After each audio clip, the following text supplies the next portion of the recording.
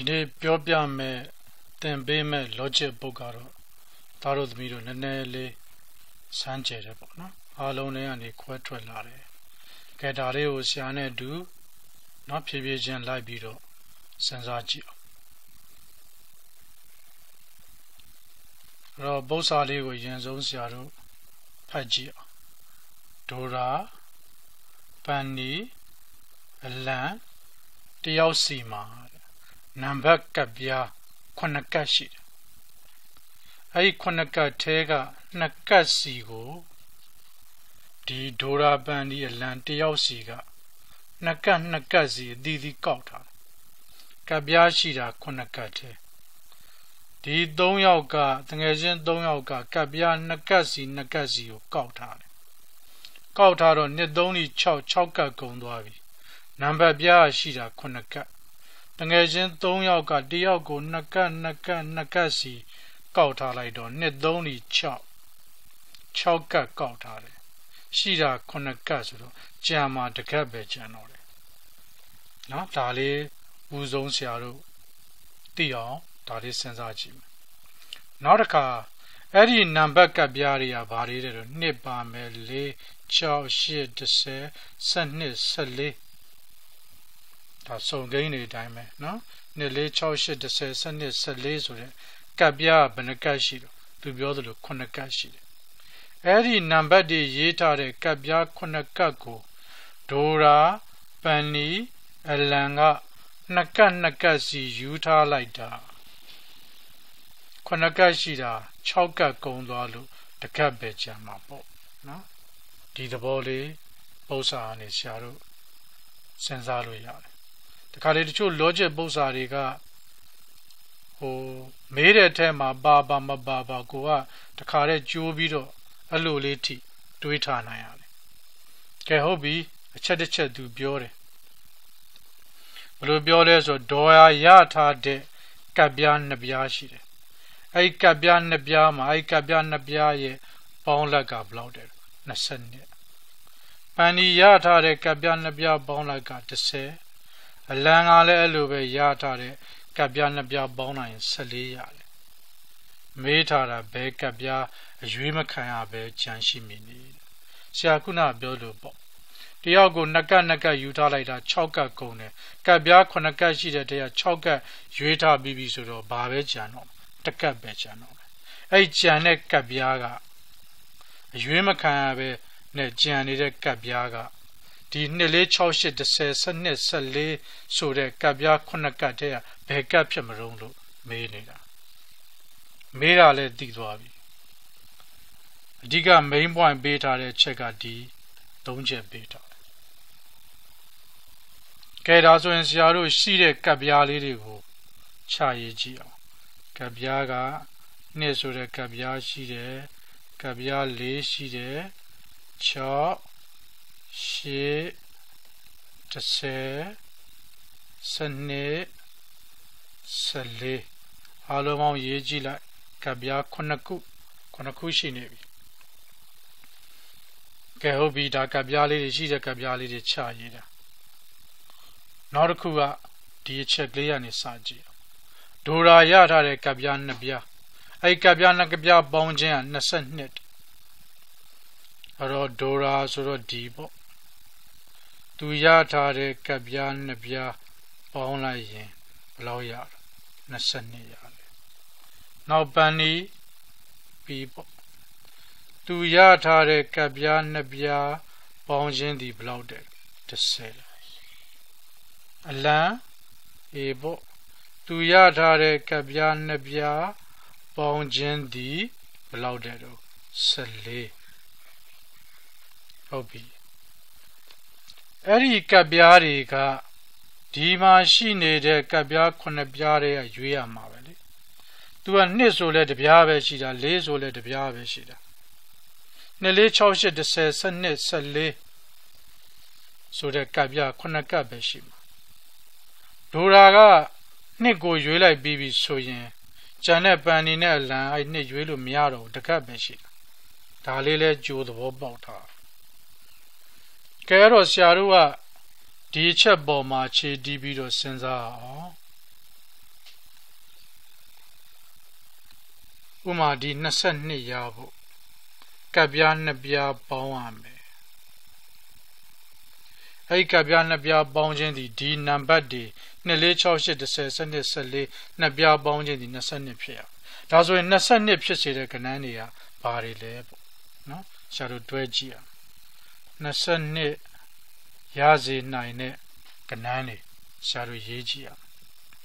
22ရစေနိုင်တဲ့ကဏ္ဍတွေဆိုတော့2ကနေစစဉ်းစားကြည့်ပေါ့2နဲ့14နဲ့ပေါင်းမှဘယ်လောက်ပဲရမှာ16ပဲရှိသေးတယ်22မဖြစ်နိုင်သေးဘူး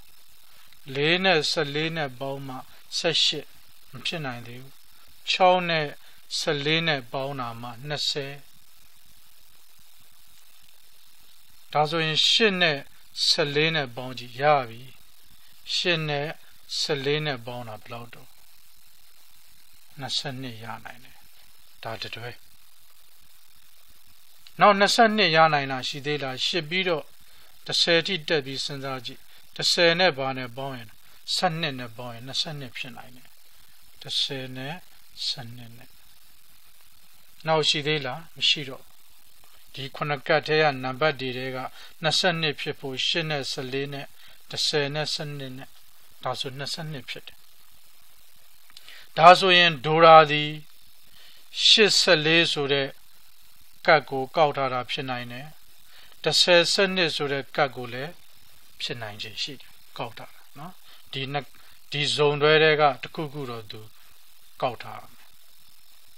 ကဲနောက်တစ်ခါ10ပန်ဤအတွက်နှစ်ကပ်ပေါင်း10ဖြစ်ချင်တာအဲ့တော့10ဆိုတဲ့ကဏ္ဍလေးနော်ဘာတွေတွဲပြီးရင်ဖြစ်နိုင်မလို့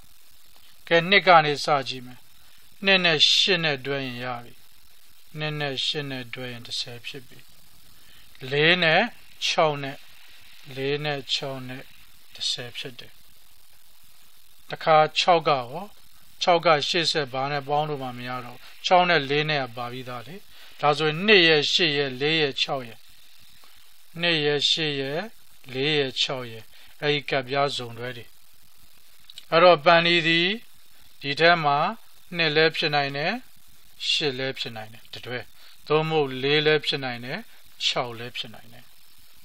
ဘယ်တွဲမှန်းတော့မသိသေးဘူးမျှပြီးတော့စဉ်းစားကြည့်ရမှာကဲနောက်တစ်ခါအလံရှိပြီအလံ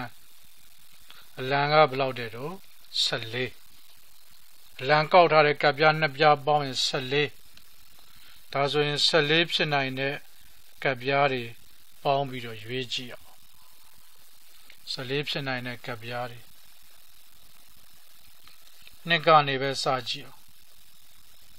နှစ်နဲ့12နဲ့ပေါင်းရင်14မရဘူးလားရတယ်2ရယ်12ရယ်14နောက်တစ်ခါ4ရော4နဲ့10နဲ့ပေါင်းရင်4ရယ်10ရယ်ပေါင်းရင်လည်း14ပဲဗျနောက်6ကိုဒါကဏ္ဍအောင်တစ်ခုချင်းတက်စဉ်းစားလာတာနော်6နဲ့8နဲ့ပေါင်းရင်လည်း14ပဲဗျ6ပြီးတော့8တက်ကြည့်8နဲ့6နဲ့ပေါင်းတာပါပြီ8နဲ့10နဲ့ပေါင်းရင်မရတော့ဘူးအဲ့တော့ဒီ3တွဲပဲရှိမှာပေါ့အဲ့တော့အလံသည်20နဲ့410 68ဆိုတဲ့ကဏ္ဍအတွဲတွေတိုင်းပဲသူကောက်ထားတာဖြစ်နိုင်တယ်ဟုတ်ပြီဒါဆိုရင်22သမားဒိုရာအတွက်ဘယ်ကပ်ပြားတွေများကောက်နိုင်မလို့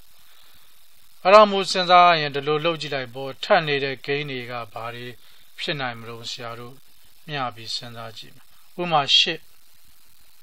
22ဖြစ်ဖို့အတွက်22သမားအတွက်8ကိုရွေးလိုက်ပြီးဆိုရင်ဒီဘက်က10သမားက8ကိုရွေးလို့မရတော့ဘူးဒီမှာလည်း8ပါနေတယ်အဲ့တော့နောက်14ထပ်တာရှိသလား14ကတော့ထပ်တာမရှိဘူး10ရောရှိလားရှိတယ်10ဒီမှာ12ကိုရှိလား12ရှိတယ်ဒီမှာ14မရှိဘူးနှစ်ရှိတယ်နှစ်ကဒီမှာနောက်နှစ်ခုမှထပ်နေပြီ4လည်းရှိတယ်ဗျ6လည်းရှိတယ်ထ ထမယ်ဟာလေနော်ဒါဆိုရင်14ကတော့ထပ်တဲ့ထဲမှာမပါဘူးအဲ့တော့ဒီကဏ္ဍလေးကိုဆရာတို့ယာယီဒီအတွဲလေးကိုယာယီရွေးကြည့်အောင်84ရွေးလိုက်မယ်ကဲဒီမှာ84ရွေးလိုက်ပြီ22သမားအတွက်ဒိုရာအတွက်84ရွေးရင်84ရွေးတဲ့အတွက်ကြောင့်မို့10သမားက8ကို3လို့ရသေးလားမရတော့ဘူး8အတွက်3လို့မရတော့ဘူးဘာပဲယူရတော့မှာလို့46ပဲယူကြည့်အောင်ပန်ဒီအတွက်46ယူကြည့်အောင်ဒီမှာ46ပေါင်း10တော့4နဲ့6ကိုယူပြီးပြီဆိုတဲ့အတွက်ကြောင့်မို့အလံအတွက်က4လည်းမရတော့ဘူး46ပါတဲ့ဒီအတွက်နဲ့အတွက်မရတော့ဘူး22ရလာကြည့်ရတယ်22ဟုတ်ပြီကွက်တိပဲလေ84 46 22မထပ်ဘူးကဏ္ဍ6လို့ဟုတ်ပြီကဲဒါဆိုရင်ဒီကပ်ပြား9ခုတည်းကဆရာတို့ပယ်တော့မယ်8ဟုတ်ပြီ8ကိုလည်းသူတို့ရွေးထားတယ်ဒေါ်လာရွေးတယ်14ဒေါ်လာရွေးထားတယ်နောက်ထပ်ကြည့်လိုက်ပန်ဒီရွေးတဲ့ဟာလေးတွေ4လည်းရွေးထားတယ်6လည်းရွေးထားတယ်ဒါပန်ဒီကောက်ရွေးလိုက်တာနောက်အလံရွေးတာကြည့်2ရွေးတယ်အလံက12ရွေးတယ်ဟုတ်ပြီဒါဆိုရင်6ကဏ္ဍမထပ်ဖဲနဲ့ဒါနော်သူတို့ရွေးထားတာလေဒါဆိုရင်ကြံတာလေးရရှင်းပါတယ်ဒီမှာဘာကြံတော့10နော်အဲ့တော့10ဆိုတဲ့ကပ်ပြားလေးတစ်ပြားပဲကြံပါတယ်နော်မရွေးပဲကြံခဲ့တဲ့ဟာ10ပါကဲနှစ်ခုမျှတွေးထားတာနော်ဒိုရာပန်ဒီမှာပါနေတဲ့2 4 6 8 10 14တဲက22ဖြစ်စေသော10ဖြစ်စေသော14ဖြစ်စေသောပြန်မထက်တဲ့ကဏ္ဍတွေကောက်ရွေးပေးလိုက်တယ်ကြံနေတာပါလဲဆိုတာမေးတယ်ဒါလေးနော်ဆရာတစ်ခေါက်ပြန်ပြောပါမယ် briefly ပေါ့နော်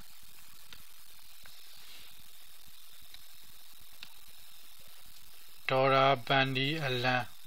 နံပါတ်ပြ9ကတ်ထဲက2ကတ်စီရွေးရမယ်အဲ့တော့သူတို့ရွေးလိုက်ရင်6ကတ်ကုန်သွားမယ်တကတ်ပဲကြံခဲ့မယ်ကပ်ပြားတွေက2 4 6 8 10 12 14နှစ်ဆိုတဲ့ကပ်ပြားလေးတစ်ပြား4ဆိုတဲ့ဟာလေး6 8 10 12 14ဟုတ်ပြီ summary ဆိုတဲ့ခက်မြန်မြန်လေးပဲပြောသွားမယ်အဲ့ဒီကပ်ပြား9ကတ်ရှိတယ်တယောက်မှ2ကတ်စီယူထားတယ်ကဲဒေါ်လာကယူလိုက်တဲ့ကပ်ပြားဒေါ်လာကကပ်ပြား2ပြားယူလိုက်တယ်အဲ့ဒီကပ်ပြား2ပြားပေါင်းခြင်းဒီဘယ်လောက်တယ်တော့22ဖြစ်တယ်ဒါသူပေးချက်ပန်ဒီယာလည်းကပ်ပြား2ပြားယူလိုက်တယ်အဲ့ဒီကပ်ပြား2ခုပေါင်းခြင်းဒီဘယ်လောက်တယ်တော့10နောက်အလံကလည်းကပ်ပြား2ပြားယူတယ်အလံယူလိုက်တဲ့ကပ်ပြား2ပြား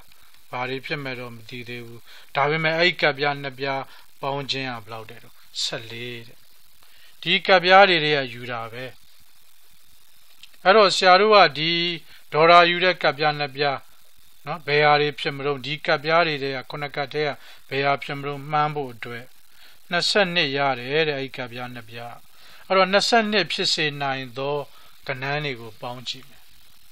ဒီရှိနေတဲ့ကပ်ပြား9ပြားတွေက22ဖြစ်စေနိုင်တာဘာတွေတော့လိုက်ကြည့်လိုက်တော့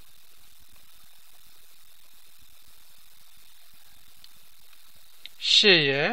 14ရယ်8နဲ့14နဲ့ဆိုရင်22ဖြစ်နိုင်တယ်10ရယ်12ရယ်10ရယ်12ရယ်ပေါင်းရင်22ဖြစ်နိုင်ဒါပဲတွေ့တယ်